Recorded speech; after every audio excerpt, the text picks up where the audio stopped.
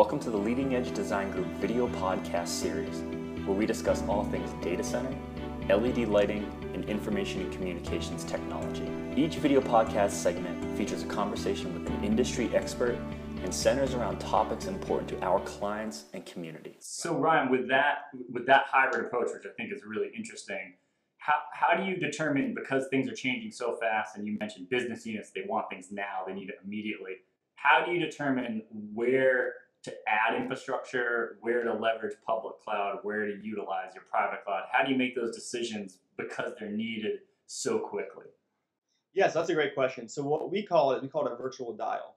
So we're always trying to, make sure the dial is not too high and not too low. So what we do is we do a lot of forecasting, a lot of load balancing to make sure the current infrastructure that we have is in place and ready. But we also utilize the public cloud to test and say, if we were to bring on another 5 million unique users today, how would it look for our infrastructure? So we use those technologies, and but everything that we actually have for production is all in our own private cloud data center here.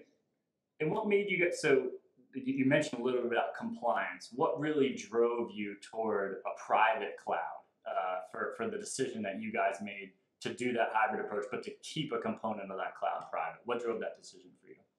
It's kind of a multifaceted decision. And one of the main decision factors that was really the driving factor for us is that in our private cloud that we use for, just testing QA, it periodically goes down and there's issues with it and there's latency and it takes forever to bring backups down from there. So it just wasn't a good use case for us to go fully, to public cloud because we don't have the control and we don't have the redundancies in place that are needed to be able to go in there and successfully be able to deliver products. On top of that, a lot of companies don't realize that anything above the hypervisor level, even on a public cloud, it's still your responsibility. Security, you make sure the infrastructure is in place and working correctly.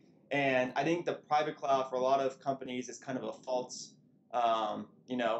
idea that everything's going to be just okay if things go wrong. And there hasn't really been a mass attack on a public cloud yet. That's really been able to show the security flaws, some of the things that are going on, and how long does it take for you to then draw your backups back from there to then spin things back up. So that's a really interesting point that you make, Ryan. I think you're right. People don't either know or talk about that so much, but what type of responsibility do you still have in a public cloud sense, and how does your team have to support that, from a security vulnerability standpoint or an infrastructure standpoint? Yeah, there's actually more responsibility if you go into a public cloud because what you have now on most cases is a multi-tenancy cloud operation. And we have a cloud ops team here. And what we do is we go through and we make sure that our own private cloud is protected. So what that means is the same public or private. So you have a hypervisor, which is going to be your server, and anything above that you're responsible for. Security patches, making sure that you have intrusion detection in there, you have failover firewalls. All those aspects are actually a little bit, in my opinion, more difficult to manage on a public cloud because you don't have access to some of the lower level hypervisor activities. If the public cloud wants to restart the hypervisor, you really have no control over that. And they'll give you a window, they'll give you a time, you can fail over, and the best practices of using a public cloud obviously is to have multiple public clouds, right, and multiple instances of that to fail over to, but then that really drives cost.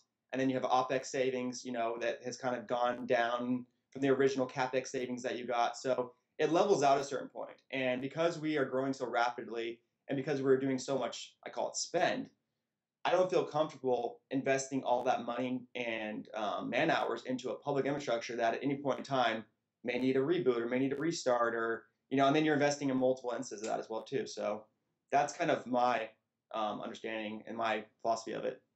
Really, really great perspective, Brian. Thanks. Because I think people are struggling with this today. We talk a lot about in our business, the build versus buy discussion. I think that's a little bit of a public cloud versus maybe private or an on-premise data center discussion. I think that perspective that you have is great. And it sounds like you're making that decision specific to how you operate your business in your IT organization.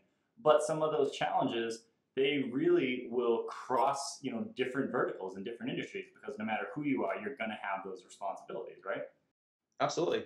So that's a big question I get asked a lot is, when do you go from a private cloud to a public cloud, or how big do you need to go to then go back to a public cloud, to a private cloud? And, it's kind of a teeter-totter. And every organization and every industry is going to be different. We're in the healthcare industry, so we have a lot of regulations, a lot of compliances that we have to withstand. If you're a startup and you have little to no capital and you really want to be able to launch a product quickly, I think the public cloud offers you a great solution there. I think for certain, organizations, it's kind of the make or break you. And the public cloud is a lot of these startups to actually get started and really be able to run efficiently with little to no capital. So there's definitely use cases for it.